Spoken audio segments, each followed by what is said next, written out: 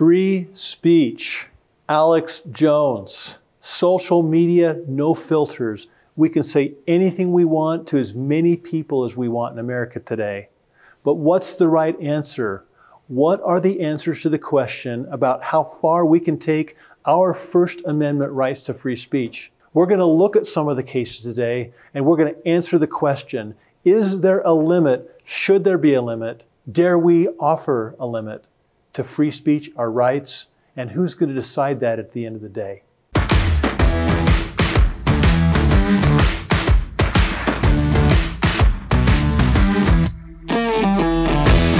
Most Americans, if you asked them, would tell you that they believe the fundamental right in all of those is the right to expression, the right to free speech. It's fundamental. That Americans are best known of all things for being able to say whatever they want without any consequence or fear. But in reality, do we really believe it's best not to have any limitation at all on free speech? I'll leave that to you, but let me next give you some examples of the restrictions that we already all agree with respect to the right to speak our mind. The interesting thing is that while most Americans, if you ask them the question, is there any limit to free speech, would say, no, there's no limit. We all, when we think about it, would know that there is and there are limits to our ability to express ideas, concepts, thoughts, and not have a consequence. To protect the public from bad actors, there are restrictions on free speech: false advertising, defamation, obscenity, a call to lawlessness or violence. Those are a few of the examples that I could give you that you'd say, oh yeah, the light just went on. There is a limitation to free speech. Defamation, for example. You can't go around speaking about a specific person and saying, oh, that person robbed a bank last Friday. That person has herpes. That person is immoral or unfaithful to his wife, unless it's true. Because as we know, the truth is always a defense to defamation. But again, defamation is a restriction on free speech which has a consequence if you commit it. The Supreme Court has passed obscenity restrictions. You can't publish certain statements, pictures, depictions. Going back to defamation, if you make a statement of fact and you publish it to other people, to third parties, and it's not truthful and it's injurious to someone's reputation, you can be held liable for damages and punitive damages. Well, we know from the Alex Jones case, hundreds of millions of dollars for that false intentional speech that's defamatory. Now, in order to demonstrate how truly difficult this discussion really is at the end of the day, at its core, at its root, at its fundamental constitutional basis, we have to go back. We've now talked about, defamation, false advertising, fraud, those types of things that limit the types of speech we can be involved in. But then we go back to the constitutional analysis by the U.S. Supreme Court in 3 different cases, which suggest that there are broad parameters. There are broad opportunities for people to express what they really feel and what they really believe is true. In the case of Tinker v. Des Moines, the Supreme Court said students do not shed their constitutional rights at the schoolhouse gate. In other words, students should be free to express themselves and their feelings and their thoughts in school without any consequence and without any restriction or limitation. In the case of Texas v. Johnson, the Supreme Court said, quote, "The government may not prohibit the expression of an idea simply because society finds the idea itself offensive or disagreeable." Coming back to social media and the types of expressions that we can make that are guaranteed by our rights under the Constitution for free speech, even if something is offensive or distasteful, doesn't necessarily mean that it's prohibited speech. Like defamation, which is actually injurious in a statement of fact, as I said before. So as we consider where the line is in terms of what we can and can't say, what is acceptable and what's not acceptable, we have to keep in mind that just the fact that we're offensive or disagreeable is not the line of demarcation as found and held by the United States Supreme Court itself. Thirdly, another decision, West Virginia Board of Education v. Barnett, The quote was, "Fundamental rights may not be submitted to vote. They depend on the outcome of no elections." Again, we have to keep in mind as we consider this free speech issue that the rights that we have as people, as human rights, are indivisible from who we are. In other words, the Constitution doesn't grant those rights, according to the Supreme Court, but merely protects the fundamental inherent rights we have to expression. So we have to, as we consider what is acceptable speech, what is consequence-causing speech versus what is free speech without a consequence, we have to bear in mind that it's not a bright line.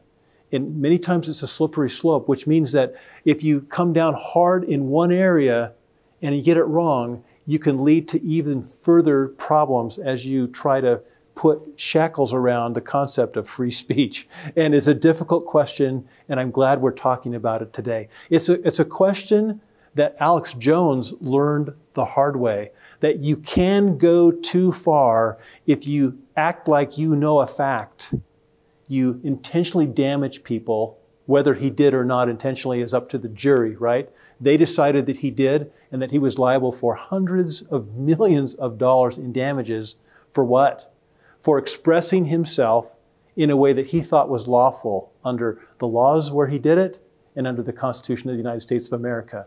Whether he got it wrong, whether he got it right, it really doesn't matter to us at this point because a jury decided, and that will go through the legal process. But the impact on all of us is real as we consider the unfiltered ability that we all have now through the social media to say whatever we want to say. And we have to ask ourselves, is there a consequence or no consequence for saying what we want to say anytime we want to say it, anywhere we want to say it?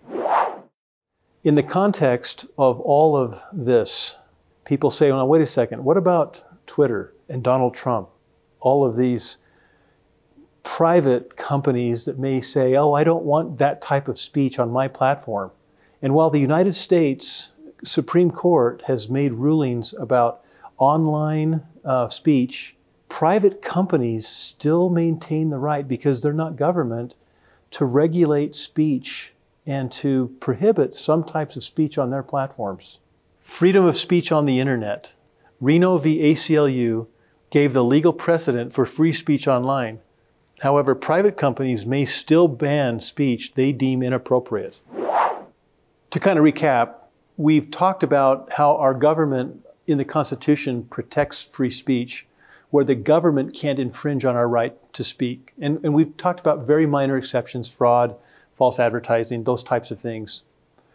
In other countries, they don't have the same rights and protections that we have here in America, where the government itself is policing speech. Like, for example, the speech codes abroad, the EU hate speech code of conduct, for example, which, again, by definition, hate speech is something that is enforced and regulated in the European Union.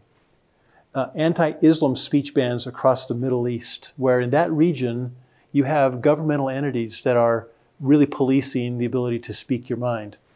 Or the government protest is banned in China, where the government is sitting on people who are exercising a fundamental human right to free speech.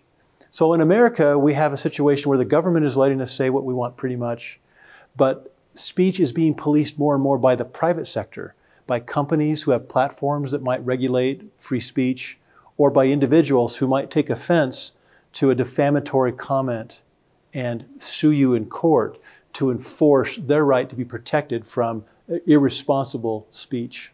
In any event, we see that there are alarming questions that are starting to kind of foment as we get into this whole topic of speech, protected speech, what is appropriate, not appropriate in this new world of ours, where because of social media, we really don't have filters filtering any kind of limit to what we may or may not say to the whole world, basically free of cost. So as we consider where we go from here, we have to ask ourselves, should there be more limits on the right to free speech?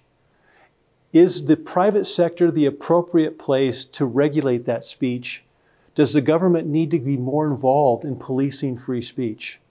I'm not going to get into what the right answer is, not sure there is a right answer, except to say that we need to be careful in America about what we say, how we say it, and be sure not to injure people intentionally, or the consequences could be very grave, as Alex Jones has now learned.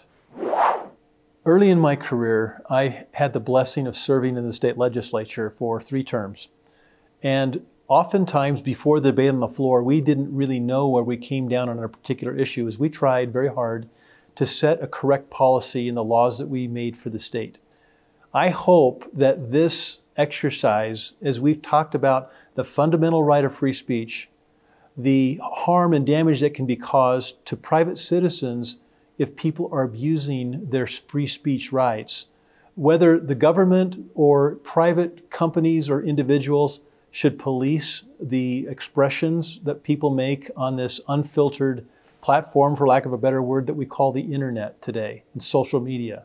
Those are questions that I thought were worthy of our contemplation and consideration, much as the legislature would debate and contemplate matters of policy that they make. But I will make one thing clear.